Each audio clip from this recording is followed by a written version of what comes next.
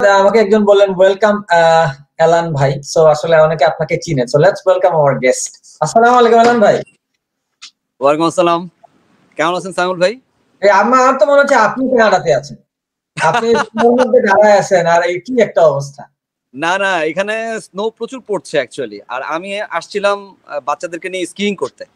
তো অনেকক্ষণ আগে থেকে প্ল্যান ছিল, যেহেতু এটা প্রি প্ল্যান ছিল, আমি বাসায় যাওয়ার প্ল্যান করতেছিলাম, কিন্তু বাচ্চারা কোনোভাবেই স্কিইং থেকে ওদেরকে আমি নিতে পারছিলাম না। তো আমি ভাবলাম যে ওকে ফাইন, যে জায়গায় আছি সেই জায়গায় আমি লাইভে চলে আসতে হবে, কারণ যেহেতু আগে থেকে অ্যানাউন্স করা আছে। যে আপনি আসলে আপনার এই জিনিসটা আছে ভাই, আমি দেখছি আপনি সুইডেনের বিভিন্ন জায়গা থেকে আপনি লাইভ করা, ভিডিও রেকর্ডিং করা আছে। আমি বলবো এটা একটা স্কিল। আমি কিন্তু বাসার বাইরে লাইভ করতে পারি না, কিন্তু আপনি এই জিনিসটা মানে কিভাবে যে করে ফেলতে পারেন আমি জানি না ভাই। আপনার চ্যানেলে এরকম আই ডোন্ট নো এক্স্যাক্টলি। আমার কাছে মনে হয় যে of course you are doing amazing job, এবং আপনাকে চেনা না এমন কেউ নাই, সবাই চেনে আপনাকে। কিন্তু আমার ক্ষেত্রে হচ্ছে যে আমি ভাই এটা একটা আমি তার আগে আমি হ্যাম্পার করতে চাই ভাই। আপনার সাবস্ক্রাইবার 45,000 আর আমি হচ্ছে মাত্র মানে 34 আজকে ক্রস করতেছি। আপনি you will almost just about to cross me, because আমি ইউটিউব চ্যানেলে এখন অতটা রেগুলার না। আমার যারা সাবস্ক্রাইবার, আমার যারা ফলোয়ার্স আছে, তারাও বলে ভাইয়া ভিডিও কমাই দিচ্ছেন কেন? সময়ের অভাবের কারণে এখন ভিডিও ভাবে করা হয় না। বাট আমি যখন ভিডিও করি আমি চেষ্টা করি বাইরে যাই ভিডিও করার জন্য। কেন? বিকজ যারা আমাকে দেখে তারা চায় যে হ্যাঁ একটু চারপাশের পরিবেশ দেখার জন্য চায়, বা তাদের ডিমান্ড থাকে। প্রথম যখন ভিডিও আপনার মতো শুরু করছিলাম, একদম আপনি যখন শুরু করছিলেন, আমিও তো একসময় প্রথম ছিলাম। তো প্রথম যখন শুরু করতাম তখন 2-1টা ভিডিও আমি বাসার ভিতরে করছিলাম। তো বাসার ভিতরে করার পরে ডিমান্ড আসছে যে ভাইয়া আপনাকে আমরা বাইরে দেখতে চাই, আমরা দেখতে চাই আপনি কোন জায়গায় থাকেন, আপনার চারপাশ দেখতে কেমন। তো তখন আস্তে আস্তে ওই ডিমান্ড ক্রিয়েট করার জন্য আমি বাইরে ভিডিও করি। এখন আমার বাইরে ভিডিও করতে ভালো লাগে, বাট আজকেরটা ইটস নট এক্সপেক্টেড, বাসায় করলেই ভালো হইতো। যারা অডিয়েন্স লাইভে জয়েন করছেন প্লিজ লাইক দিস কন্টেন্ট। আপনারা অবশ্যই কমেন্ট করছেন, দেখতে পাচ্ছি ইন্টারঅ্যাক্টিভ হচ্ছে। আপনারা চাইলে শেয়ার করতে পারেন, কারণ আমরা আসলে স্টুডেন্ট ভিসা নিয়ে আলোচনা করব। আপনারা যারা মনে করেন আপনাদের কাছের কেউ আমাদের লাইভে জয়েন করলে ওনাদের জন্য ইনফরমেশন ইম্পর্টেন্ট থাকবে অথবা হেল্পফুল হবে, please share this content through your network, social network বলতে পারেন, অন্য কোনো কাছে, but please share this thing, এবং অবশ্যই লাইক করবেন যাতে ইউটিউবটা সবার কাছে পৌঁছায় যায়। ধন্যবাদ সবাইকে। তো এলান ভাই কেমন আছেন আপনি বলেন? আমি ভালো আছি আলহামদুলিল্লাহ। আপনার সাথে আমি আপনার কাছে গ্রেটফুল, বিকজ আমার চ্যানেল যখন খুব কম সাবস্ক্রাইবার ছিল আপনি আমাকে পিক করছিলেন, তখন আপনার 40,000 অ্যাবাভ ছিল, এবং আপনি বলছেন আমার চ্যানেল উইল ডু ওয়েল, এবং you R actually not wrong. My channel actually grown আলহামদুলিল্লাহ ভাইয়া, খুব মানে গ্রো করছে ভাইয়া ইভেন্চুয়ালি। যদি আমি একটা সময় যাওয়ার পরে আমি আসলে কন্টেন্ট একদম কমাই ফেলছি, যেমন এই দেখেন লাস্ট 2-3 সপ্তাহে আমি 1-2টা কন্টেন্ট দিছি, আমি আগে এরকম সপ্তাহে 5-6টা কন্টেন্ট বলতে দিছি ভাইয়া। I stop completely. প্রত্যেক মাসে মিনিমাম 2 থেকে 3টা কন্টেন্ট আসলে দর্শকরা দেখার জন্য ইন্টারেস্ট পায়, এবং তাদের কাঙ্ক্ষিত যে কোশ্চেন অ্যান্সার গুলো দরকার হয় সেগুলো তারা পেয়ে যায়। কিন্তু প্রতিদিন বা প্রতি সময়ে যারা নর্মালি গতানুগতিক আসে, আমার কাছে মনে হয় যে আরো অনেক কাজ আছে, তাই না? অবশ্যই স্বাভাবিক ভাই। আমার চ্যানেল নিয়ে কি মনে করেন যে আমার চ্যানেলের এই মুহূর্তে কি অবস্থা, আপনার কি মনে হয়? It's fantastic, it's going very well I think. এবং আমি গতকালকেও আমার ইউটিউব চ্যানেলে আমি একটা ভিডিও আপলোড করেছি আমাদের লাইভের ব্যাপারে, যেন আমার সাবস্ক্রাইবার ফলোয়ার্সরা যেন আপনার চ্যানেলে আসে এবং ভিজিট করে যেন লাইভে যোগদান করতে পারে সেজন্য। এবং আমি ওখানেই বলেছি যে ফেরদৌস খান Samuel is Rockstar now in YouTube, এবং তার চ্যানেলের মধ্যে গেলে ইনফরমেশনের ছড়াছড়ি। So that's why we are here, right? না ওইটাই ভাইয়া, ইনশাআল্লাহ ওইটাই একটা মেন উদ্দেশ্য।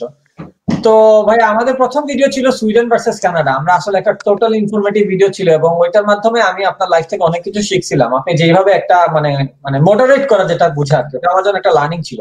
তো আজকে আমি মডারেটর, সো আজকে ফ্লিপ সাইড হয়ে গেছে, আজকে আমি মডারেটর। তো আজকে আমরা যে বিষয়টা নিয়ে কথা বলবো সুইডেন ভার্সেস কানাডা। তো আজকে যদি আপনি শুরু করতেন এই যে 2020টা প্যান্ডেমিক সিচুয়েশন গুলো, এবং 2021-এ যারা সুইডেন আসতে চায়, এবং আমি কথা বলবো কানাডা নিয়ে, আপনি কি মনে করেন 20 আর 21টা যদি আপনি এক্সপ্লেন করতেন আপনার মতো করে ছোট্ট করে?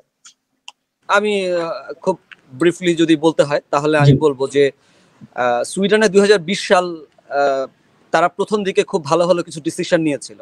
ফার্স্ট অফ অল তারা লকডাউন দেওয়ার চিন্তা ভাবনা করেনি, বাট তারা সোশ্যাল অ্যাওয়ারনেস তৈরি করছিল, এবং এই সোশ্যাল অ্যাওয়ারনেস তৈরি করার মাধ্যমে তারা ডিস্টেন্স, একজনের সাথে আরেকজনের ডিস্টেন্স মেনটেন করার চেষ্টা করছে। এটা করতে গিয়ে কি হয়েছে, রেস্টুরেন্টগুলিতে তারা যখন 50 জন, প্রথম কোর্স যে 50 জনের বেশি একসাথে কেউ খেতে পারবে না।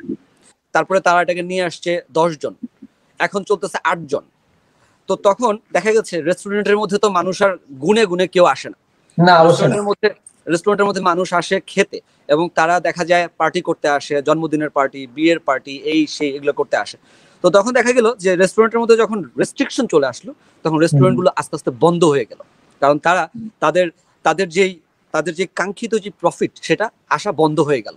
ঠিক তেমনই ভাবে ট্যুরিস্টদের ক্ষেত্রে হোটেলস বন্ধ হয়ে গেছে, এয়ার ফ্লাইট বন্ধ হয়ে গেছে, তারপর এয়ারপোর্টের যে দোকানগুলো ছিল সেগুলো আস্তে আস্তে ক্লোজ হয়ে গেছে। তো সেই সমস্ত ক্ষেত্রে একটা নির্দিষ্ট সময়ে লকডাউন না হলেও কিন্তু সুইডেন স্ট্রাগল করেছে। বাট একটা পজিটিভ জিনিস ছিল, সেটা কি? সেটা হচ্ছে যখন লকডাউন করে নাই তখন কিছু কিছু বিজনেস এই যেগুলো বন্ধ হয়ে গেছে সেগুলোকে সাপোর্ট করেছে গভর্নমেন্ট। ওই বিজনেসগুলোর মাধ্যমে, প্রফিটের মাধ্যমে, ট্যাক্সের মাধ্যমে অন্যান্য যাদের বন্ধ হয়ে গেছে তাদের ওয়েলফেয়ার সিস্টেমকে স্ট্রং করেছে। 2020 সাল আমরা এইভাবে পার করেছি। এখন কথা হচ্ছে যারা চাকরি হারিয়েছে তাদের ক্ষেত্রে সুইডেন সরকার, যেহেতু আমরা লকডাউন দেই নাই, আমাদের ওয়েলফেয়ার সিস্টেম ছিল খুব স্ট্রং, সেই ক্ষেত্রে অনেকেই দেখা গেছে ওয়েলফেয়ার সিস্টেম থেকে, আমি সুইডিশ সিটিজেনদের জন্য বলছি এই কথাগুলো, নট স্টুডেন্ট। তো এখন কথা হচ্ছে যে যখন দেখা গেছে যে যে সমস্ত Swedish সিটিজেনরা, doesn't matter say Bangladeshi, say Indian, সে শ্রীলঙ্কান, বা সে অন্য কোনো European, but say Swedish citizen, যখন তার চাকরিটা ওইভাবে চলে গেছে তখন দেখা গেছে ওয়েলফেয়ার সিস্টেম থেকে তাকে মোটামুটি ভাবে একটা নির্দিষ্ট অ্যামাউন্টের একটা টাকা তাকে দেওয়া হতো প্রত্যেক মাসে, এবং তাকে বলা হয়েছে যে তুমি 3 মাসের মধ্যে আরেকটা জব ব্যবস্থা করে নাও। তো এইভাবে বিভিন্নভাবে ওয়েলফেয়ার সিস্টেমকে স্ট্রং করা হয়েছে। যদি 2020 ভার্সেস 2021 কথা বলতে হয়, সিচুয়েশন ইজ গেটিং ওয়ার্স, কারণ সেকেন্ড ফেজ চলছে এখন অবস্থা আরো দিন দিন খারাপ হচ্ছে। কিন্তু আশার কথা হচ্ছে, মানে হোপফুলি একটা কথা হচ্ছে যে ভ্যাকসিন চলে আসছে। ভ্যাকসিন দেওয়া শুরু হয়েছে 31 ডিসেম্বর থেকে, এবং ভ্যাকসিন দেওয়ার ফলে মানুষ অনেক সে চিন্তা করছে যে যে ভ্যাকসিন আসার কারণে যে সমস্ত কোম্পানিগুলো অলরেডি বন্ধ হয়ে গেছিল সেগুলো আবার নতুনভাবে স্টার্ট করার জন্য সরকারের কাছ থেকে বিভিন্নভাবে অনুমোদন পাচ্ছে। এর ফলে ইকোনমিক্যাল কন্ডিশনটা স্ট্রং হচ্ছে। সো আমার কাছে মনে হয় 2021 আমাদের জন্য blessings, it's not curse, hopefully it's not. What about Canada? ভাইয়ের কথা বুঝতে পারলাম যে ইকোনমিক্যালি সুইডেন কিছু স্ট্রাগল করছে, বাট লাইক আমাদের একটা আশার আলো হচ্ছে আমাদের ইয়ে আসছে, কি জানি বলে, ভ্যাকসিন আসছে। সো এটা আমাদের জন্য একটা আশার আলো, আমরা 21-এ ভালো কিছু হবে, যদিও খারাপের দিকে যাচ্ছে, কিন্তু আমরা ধরে নিচ্ছি ভ্যাকসিনের কারণে ইনশাল্লাহ এগুলো 360 ডিগ্রি ঘুরবে। তা আমি যদি এই সেন্সে বলি, আমাদের কানাডা 2020-এ আসলে করোনা যে পিক টাইমটা ছিল, ইট ওয়াজ কমপ্লিটলি আনসার্টেন, যে কি হবে আমরা কেউ জানি না। ইভেনচুয়ালি কানাডা, মানে কানাডার মানুষরা জানি আমরা পৃথিবীর মধ্যে সবচেয়ে মানে অমায়িক মানুষদের একটা মানুষ হচ্ছে কানাডা। কানাডার এই যে জিনিসটা হইলো, মানে কানাডার মানুষদেরকে যে একমাত্র টরন্টো ছাড়া, টরন্টো হচ্ছে ওয়ার্ল্ডের মধ্যে একটা মানে প্লেস, টোটাল কসমোপলিটন সিটি, এখানে আপনি চাইলে কন্ট্রোল করতে পারবেন না মানুষদেরকে এতটা।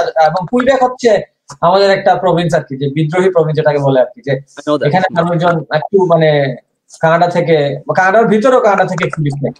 সো এই জন্য আসলে কুইবেক এই কিছুদিনের আগে কিন্তু কারফিউ দিয়ে দিছে। বাট আমি একটা জিনিস বিশ্বাস করি যে যদিও এই winter is getting really Wars, but আমাদের প্যান্ডেমিকের মধ্যে ইয়ে দেওয়া শুরু হয়ে গেছে, আপনার যে ভ্যাকসিন দেওয়া শুরু হয়ে গেছে, এবং এখন কথা যে ফ্রন্টলাইন ওয়ার্কারদের দিচ্ছে, তারপরে এল্ডারলিদের দিবে, এবং আমি ধারণা করছি it will take 1 year to complete the whole thing. But আমরা যদি বলি, আমি সব কথা সবসময় স্টুডেন্ট পার্সপেক্টিভ থেকে বলি, এর বাইরে কিছু থেকে বলি না, যে স্টুডেন্ট পার্সপেক্টিভ থেকে স্টুডেন্টরা যা করার, মানে কখনো স্টাডি নিয়ে সমস্যা হয় না, কমপ্লিটলি অনলাইন সবকিছু ছিল, এবং মানুষ অ্যাপ্লাই করতেছে, কানাডা স্লোলি এখন আসতেছে, কোনো কিছু কমপ্লিটলি বন্ধ করে না। So 21 is going to be an amazing opportunity for Canada, কোনো কোয়েশ্চেন নাই। এবং একটা জিনিস ইকোনমিক্যালি আমি কানাডা এত ভালো করতেছে, এটা মানে মানে ইন্টারনালি এত ভালো করতেছে যে আমার যে, যদিও একটা কথা আছে বড় বড় বিজনেস সবসময় ভালো করে, Canada internal turnover it's getting crazy. যেমন আইফোন রিলিজ করছে, মানুষ পাগলের মতো আইফোন কিনতেছে, ইটস ইজ এক্সপেন্সিভ স্টাফ। আমি যে হোম ডিপোতে কাজ করি ভাই, ডিসেম্বর জানুয়ারিতে ওদের বিজনেস সবসময় ফল করে। গতকালকে আমি অ্যাসিস্ট্যান্ট স্টোর ম্যানেজারের সাথে কথা বলছিলাম, হি ওয়াজ টেলিং মি লাইক যে I never seen in my entire lifestyle of my career, যে এত পিক করতেছে সবসময়, কিন্তু এরকম ফল করে উঠে, constant is going like this. আমি গতকালকে বলছি আমাদেরকে প্রফিট শেয়ার দেয়, প্রফিট শেয়ারে বলতেছে যে তুমি প্রফিট শেয়ার একটা পিক টাইমে যাওয়ার পরে আর বেশি পাবা না। সো আমরা পিক টাইম ক্রস করছি অনেক আগে, যে আমরা এর বেশি প্রফিট, মানে আমরা এত আগে বিজনেস, আমাদের নরমালি টার্নওভার থাকতো 500 million 600 million in a month, মানে বিশাল স্টোর। তো এটা 2 মিলিয়ন হয়ে, সরি 500,000, ওইটা 2 মিলিয়ন হয়ে গেছে, 500 মিলিয়ন বলে হয়েছে ভুলে, মাই অ্যাপোলজিস। সো 500,000 উইথ টার্নওভার, এটা 2 মিলিয়ন হয়েছে। So ultimately Canada is doing well. এবং আরেকটা বিষয় আছে যে এখন এত ভালো কারোর একটা রিজন হচ্ছে যে মানে যে কিছু টাকা পয়সা দেয় আসলে গভর্নমেন্ট, এটার কারণে আসলে ভালো করতেছে। তার মানে সিস্টেম ইজ ভেরি স্ট্রং। আজকে সেম সিচুয়েশন যদি, এই সেম সিচুয়েশনটাই যদি এখন বাংলাদেশে হইতো বা বাংলাদেশের আশেপাশে যে সমস্ত কান্ট্রি আছে সেগুলোতে হইতো, তাহলে ওয়েলফেয়ার সিস্টেম স্ট্রং না থাকার কারণে হয়তো স্ট্রাগল করতে হতো। কিন্তু ওয়েলফেয়ার সিস্টেম ভালো থাকার কারণে আমার কাছে মনে হয় সুইডেন খুব একটা স্ট্রাগল করে নাই, নরওয়ে ডেনমার্কও খুব একটা স্ট্রাগল করে নাই। এবং আমার পার্সোনাল অপিনিয়ন হচ্ছে যে যারা সুইডেনে আসছে এবং সুইডেনে কোনো কারণে জব চলে গেছে, তারপরে তারা আরেকটা জব ব্যবস্থা করে নিয়েছে, আমার কাছে মনে হয় না যে কেউ একেবারে জব লেস আছে, কোনো না কোনো ভাবে সে আরেকটা জব ব্যবস্থা করে নিয়েছে। আমার কাছে যেটা মনে হয় যে 2020-এর যারা এসছে তারা তাদের মতো করে ব্যবস্থা করে নিয়েছে, বাট যারা 2021-এর অটাম সেমিস্টারের জন্য, অর্থাৎ অগাস্ট সেপ্টেম্বরে যেই সেশনটা আবার শুরু হবে, সেই সেশনে যখন তারা আসবে, আমার কাছে মনে হয় everything will be very fine, এবং তারা সুন্দর একটা ফ্লো এর মধ্য দিয়ে আবার যাবে। এবং এই ফ্লোটা এটা ফোরকাস্টিং করা ডিফিকাল্ট, বাট এটা আমার ব্যক্তিগত একটা মতামত যে যখন আমি এখানের বিভিন্ন কোম্পানির সাথে মিটিং করি বা বিভিন্ন কোম্পানির সাথে যখন আমি স্ট্র্যাটেজিক বিভিন্ন গোল সেট করি, তখন আমার কাছে মনে হয় যে we are in the right track. এবং আপনি যেটা বললেন যে টার্নওভারটা অনেক ভালো হচ্ছে, কিছু কিছু কোম্পানির টার্নওভার ইটস অ্যামেজিং। যেমন আমাদের এলআইকোর ক্ষেত্রে যদি আমি বলি, আমাদের টার্নওভার খুব অ্যামেজিং হয়েছে, কারণ মানুষজন হোম জিম ইকুইপমেন্ট কেনা শুরু করছে, এবং দেখা গেছে সেই সমস্ত ক্ষেত্রে আমাদের প্রমোশন হয়েছে, আমাদের বোনাস হয়েছে। বাট সব কোম্পানি কি একই সাথে গোল ফিক্স করছে? না। যেমন H&M-এর 3000 স্টোর বন্ধ হয়ে গেছে পুরো ওয়ার্ল্ড থেকে, এবং তারা জেসিপেনি বন্ধ হয়ে গেছে। এইভাবে অনেকগুলো কোম্পানি, অনেকগুলো ফ্যাশন ব্র্যান্ড কিন্তু বন্ধ হয়েছে। সেই ক্ষেত্রে যারা স্ট্রাগল করেছে তাদের দিকে তাকায় না থেকে, অনেক সময় দেখা যায় আমাকে অনেকে কোশ্চেন করে যে ভাইয়া আমার পরিচিত অমুক, সে তো সুইডেনে গিয়ে স্ট্রাগল করতেছে। হ্যাঁ, but everyone situation is different. Say struggle করতেছে তার মানে এই না 2021 সালে আসলে আপনিও স্ট্রাগল করবেন। তাহলে কি আমি মোটিভেট করতেছি আপনাকে আসার জন্য? নো, আমি আপনাকে ইন্সপায়ার্ড করতেছি, টেক দ্য রাইট ডিসিশন। আপনি রাইট ডিসিশন নেবেন। আপনি সুইডেন নিয়েও স্ট্র্যাটেজি সেট করবেন, আপনি কানাডা নিয়েও স্ট্র্যাটেজি সেট করবেন। Canada is a good country to go. Doesn't matter for study, for peer, but Canada is very good country. The people are amazing. English ভাষাভাষী দেশ। সুইডেনের ক্ষেত্রে welfare system is very strong. Nordic কান্ট্রিজের মধ্যে Sweden হচ্ছে welfare সিস্টেমের number 1। So সেই ক্ষেত্রে welfare system, এখানে স্কুল কলেজ ফ্রি বাচ্চা কাচ্চার জন্য, এখানে দেখা যাচ্ছে চাকরি না থাকলে পেনশনের জন্য একটা ব্যাপার রাখতেছে, এখানে চাকরি না থাকলে গভর্নমেন্ট একটা সাপোর্ট দেয়, আপনাকে ফ্রি এডুকেশনের জন্য সুযোগ দিচ্ছে। এই যে জিনিসগুলো দিচ্ছে, এগুলো শুধুমাত্র ওয়েলফেয়ার সিস্টেম স্ট্রং থাকার কারণে। সো যখন আপনি এই কান্ট্রিতে ইন করবেন, তখনই আপনি আপনার ডেভেলপমেন্ট নিয়ে কাজ করা শুরু করবেন। আপনাকে ড্রাইভিং লাইসেন্স নিতে হবে, আপনাকে লেখাপড়া শেষ করতে হবে, আপনাকে সুইডিশ ভাষা শিখতে হবে। এই কাজগুলো যখন আপনি করে ফেলবেন, দেন you will be well settled. কিন্তু 2021-এর ক্ষেত্রে রিস্কটা আমার মনে হয় 2020 থেকে অনেক কম। আপনি কি মনে করেন ভাইয়া? আমি মনে করি ভাইয়া, যেটা বলছেন কমপ্লিটলি এগ্রি করি যে 2021টা অনেক ডিফারেন্ট হবে। 2021টা আসলে অনেক স্টুডেন্ট তারা আসতে পারবে এবং তারা আসলে অনেক কিছু সুযোগ পাবে আমি মনে করি। এবং অনেক আমি কোনো রেফারেন্স ছাড়া কথা বলি না, সেখানে আমি দেখছি যে অনেক স্টুডেন্টরা কোনো কারণে কিন্তু সমস্যায় পড়ে, ওরা কিন্তু গভর্নমেন্টের অনেক সাপোর্ট পাচ্ছে। এবং আমি মনে করি 20-এর কারণে যে ইম্প্যাক্টটা হয়েছে, ওরা কিন্তু খুব রিকভার করার চেষ্টা করবে, যে মানে কোনোভাবে ওরা চেষ্টা করবে না যে মানে মানে বিশেষ জিনিসটা রিপিট হোক, এবং আরো বেশি স্টুডেন্ট ফ্রেন্ডলি থাকবে। তো এবং ইমিগ্রেন্ট ফ্রেন্ডলি তো আছে। আমরা জানি যে 21-22 প্রচুর ইমিগ্রেন্ট নিবে, মানে 10 থেকে 12 লাখ, আমি কোনো নাম্বার স্পেসিফিক্যালি বলতেছি না। তো 10 থেকে 12 লাখ মানে it's a huge number for 3 years. তো এখানে অনেক সুযোগ আছে। It's a huge number. Yeah, true. আমার কনসার্ন থাকবে, আমাদেরকে যারা লাইভ এখন দেখতে পাচ্ছেন, আমাকে এবং স্যামুয়েলকে, আমাদের কনসার্ন থাকবে যে আপনারা যারা অলরেডি দেশের বাইরে আসার জন্য প্ল্যান করছেন, নর্ডিক টার্নসের মাধ্যমে অনেক অ্যাপ্লিকেশনস নেওয়া হয়েছে এবছর সুইডেনের জন্য। আমরা সুইডেনের জন্য কাজ করেছি, আমরা কাজ করছি, আমরা ফিনল্যান্ডের জন্য কাজ করছি, আমরা চেক রিপাবলিক এবং জার্মানির জন্য কাজ করছি, অনেক ব্যাচেলার স্টুডেন্ট অ্যাপ্লিকেশন করছে নর্ডিক টার্নসের মাধ্যমে। আমার কাছে একটা জিনিস মনে হয়, যখন আমি ইন্টারভিউ নেই বা মিটিং করি আমার কাস্টমারদের সাথে, আমার স্টুডেন্টদের সাথে, আমি বারবার তাদেরকে বলতে শুনি, ভাই আমি কি জব পাবো, ভাই আমি কি জব পাবো। এখন জব কি আমার পক্ষে বা স্যামুয়েলের পক্ষে ব্যবস্থা করে দেওয়া সম্ভব? স্যামুয়েল ভাই, আপনি কি মনে করেন, কানাডাতে কেউ আসলে আপনি জব ব্যবস্থা করে দিতে পারবেন? না, আমি এটা সুন্দর একটা কোয়েশ্চেন করছেন যে ভাইয়া আমি কি জব পাবো, অথবা আমাকে যদি কেউ বলে ভাই আমাকে একটা জব দেন, তো আমি একটা জিনিস বিশ্বাস করি, জব ইজ সামথিং লাইক মানে সাইকেল নিয়ে রাস্তায় উঠলে কেউ সাইকেল চালাইতে পারবে। এখানে আপনি যদি আমাকে বলেন এলান ভাই, যে আমি যদি আপনাকে বলি এলান ভাই প্লিজ আমাকে একটা জব রিলিজ করে দেন, আমি কানাডা সুইডেন আসবো, আপনি আমাকে জব রিলিজ করতে পারবেন? আমি আসার পরে I will figure it out, আপনি আমাকে বলে দিবেন। সেম থিং আপনি আমাকে যদি বলেন স্যামুয়েল ভাই আপনি তো অনেকদিন থেকে আছেন, আপনি যদি আমাকে একটু, তো আমি তো ভাই পারবো না, কিন্তু আপনি এসে বের করতে পারবেন। তো it's all about giving a try. এবং অনেক সুযোগ আছে। স্যামুয়েল ভাই, কোনো কারণে যদি মোবাইল চার্জ অফ হয়ে যায় বা যদি মোবাইল বন্ধ হয়ে যায়, তাহলে হয়তো আমি আজকের লাইভে সবার কাছে ক্ষমা চাবো যে আমাকে এক্সকিউজ করার জন্য, যেহেতু আমি বাইরে আছি। আমরা এই লাইভের এই সেশনটাই আবার সামনে একটা স্কেডিউল করে আরো ডিটেলসে কথা বলার জন্য, এবং যে সমস্ত অডিয়েন্সরা আমাদেরকে কোশ্চেন্স করছে তাদের কোশ্চেন্স অ্যান্সার করার জন্য হয়তো আমরা শুরু করব। যদি কোনো কারণে আমি অনাকাঙ্ক্ষিতভাবে যদি ডিসকানেক্ট হয়ে যাই, তাহলে সবার কাছে এখনই এক্সকিউজ চেয়ে নিচ্ছি, পার্ডন মি, যে আমি হয়তো বা বিদায় নিব তখন। স্যামুয়েল ভাই, সমস্যা নাই ভাই, ইনশাআল্লাহ কোনো সমস্যা। আমি যতটুকু হয়েছে আমি মনে করি আমরা অনেক ইনফরমেশন অলরেডি ডেলিভার করছি, ফেয়ার না। আমি চাচ্ছিলাম আমাদের আজকের ভিডিওটা মানে হবে আর কি। তো ওইটাই ভাই, আসলে আমি মনে করি যে আপনার কথা অনুযায়ী যে সুইডেনে অনেক অপরচুনিটি আছে, ইন দ্য মিন টাইম আমাদের কানাডাতে অলওয়েজ মানে ভালো একটা অপরচুনিটি। আমি মনে করি 2021 is gonna be very amazing, অনেক ভালো কিছু অপেক্ষা করতেছে। আমি সবসময় আমার অডিয়েন্সদের বলি এখনো সময় আছে, stay focus, just stay focus. আমি খালি বলি ভাই মাথায় আগুন ধরাইতে হবে, ইটস অল অ্যাবাউট যদি ইচ্ছা থাকে তাহলে ভাই বি ফোকাস থাকাটা ইম্পর্টেন্ট। যে আমি কোথায় যাব, আমি কি কানাডায় যাব, তাহলে আমি কেন যাব কানাডায়, আমি কি সুইডেনে যাব, কেন যাব সুইডেনে। দুটা কান্ট্রি খুব ভালো, থাকার জন্য খুব ভালো কান্ট্রি, বাট আমি কেন যাব? আমি যদি কানাডায় যেতে চাই তাহলে আমি কানাডায় কেন চুজ করছি, আমি সুইডেনে যদি যেতে চাই সুইডেন কেন চুজ করছি। 2021 সাল প্রত্যেকের জন্য অপরচুনিটি, এবং আমরা পজিটিভ মাইন্ডেড পিপল, এবং আমরা সবসময় চিন্তা করি পজিটিভলি কিভাবে থিঙ্ক করা যায় ব্যাপারগুলো নিয়ে। আমার কাছে মনে হয় যে আপনারা যারা যারা প্ল্যান করছেন তারা স্যামুয়েলের সাথে কনসালটেন্স করেন, আমি আছি, নর্ডিক টার্নসে কনসালটেন্ট করেন।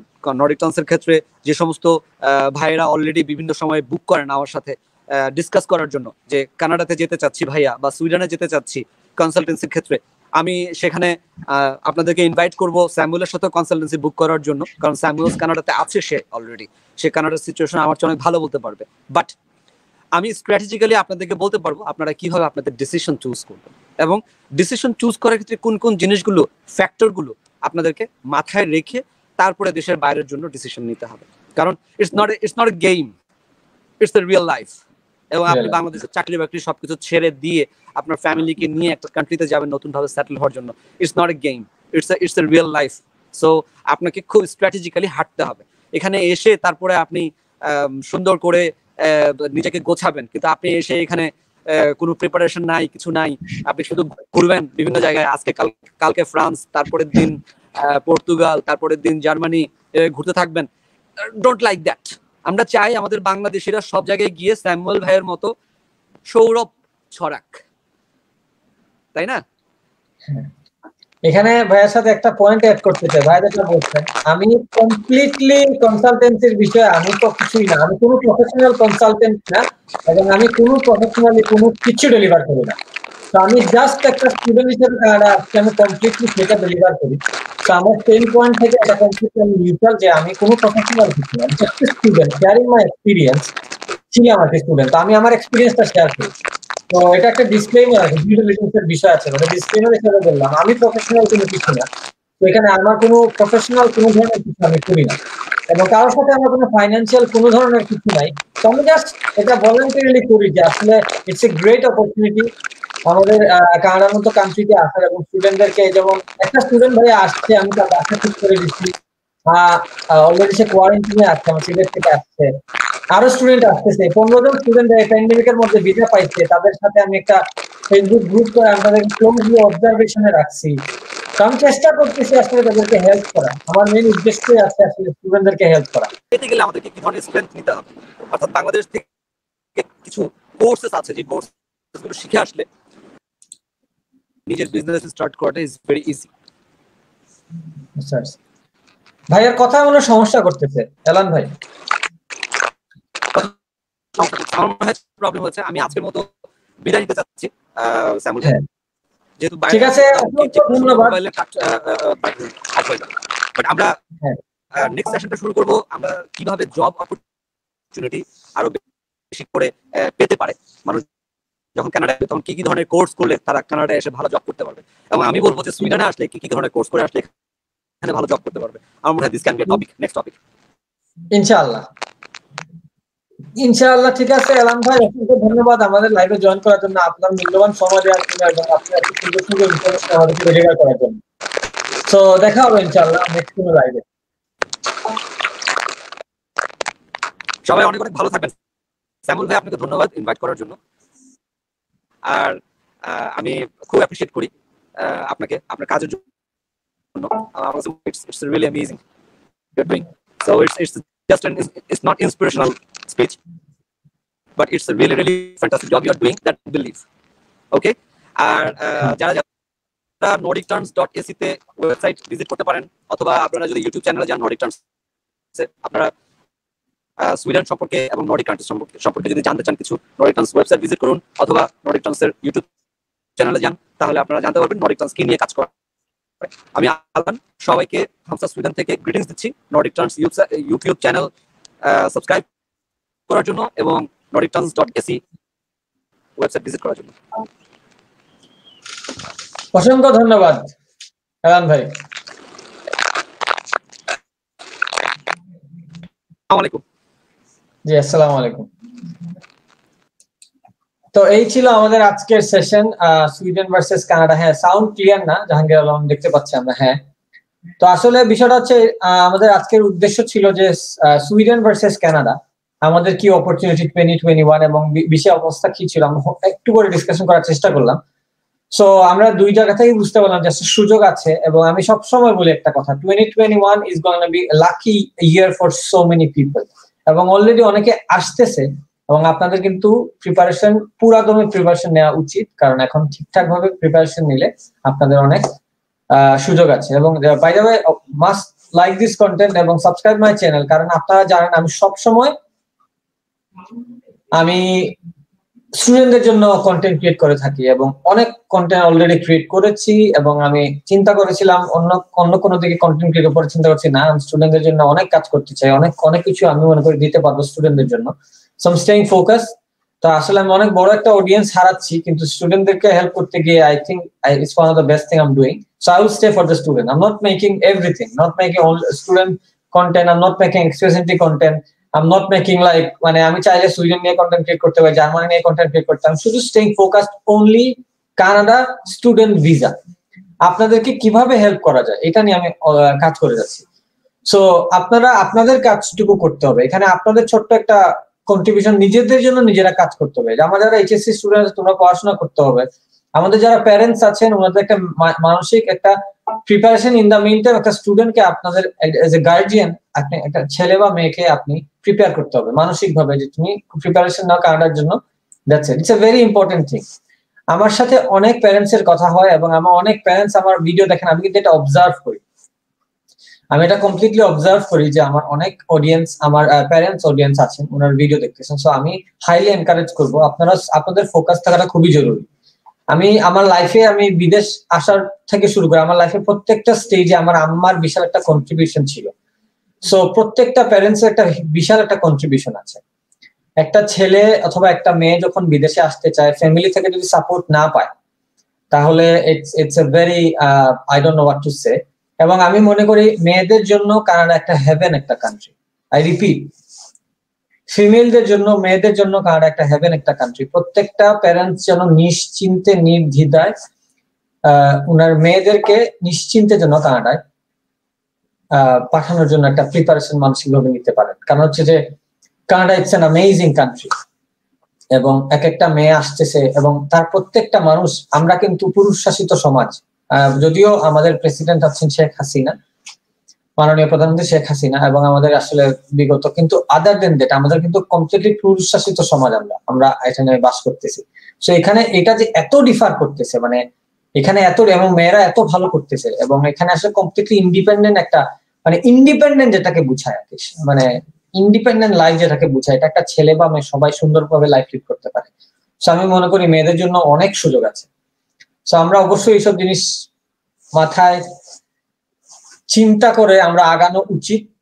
সো একজন গার্ডিয়ান একটা কথা বলছেন, I am guardian, please say something about TSOM। So TSOM টা হচ্ছে টরন্টোর একটা মানে ম্যানেজমেন্ট, একটা স্কুল অফ ম্যানেজমেন্ট, একটা স্কুলের আর কি। সো আমি ইনশাআল্লাহ এখন স্পেসিফিক কিছু নিয়ে কথা বলবো না।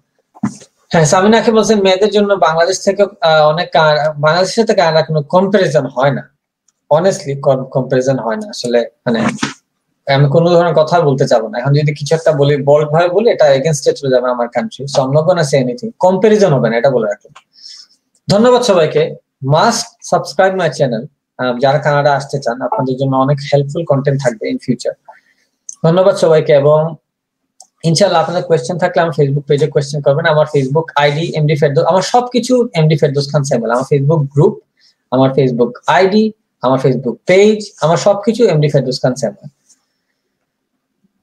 সো লাস্ট একটা কমেন্ট পড়ে যাই, যদিও আমি এগুলা কখনো বুকের ভিতরে নেই না, আমি সবসময় পড়ি। তো এখানে একটা যে ভাইজান জীবনে অনেক পিছিয়ে যেতাম আপনার দর্শন না পাইলে, দোয়া ও ভালোবাসা সবসময়। সো ধন্যবাদ সবাইকে। অনেকে লাইভে আছেন, আমি দেখছি অনেকে জয়েন করতেছেন, বাট আমি আজকে চলে যাচ্ছি ইনশাআল্লাহ। নেক্সট ডে আবার লাইভে দেখা হবে। আমার কন্টেন্ট ভালো ভালো কন্টেন্ট অলওয়েজ আসতেছে, আমি informative content. Canada, it's all about Canada. Stay focused.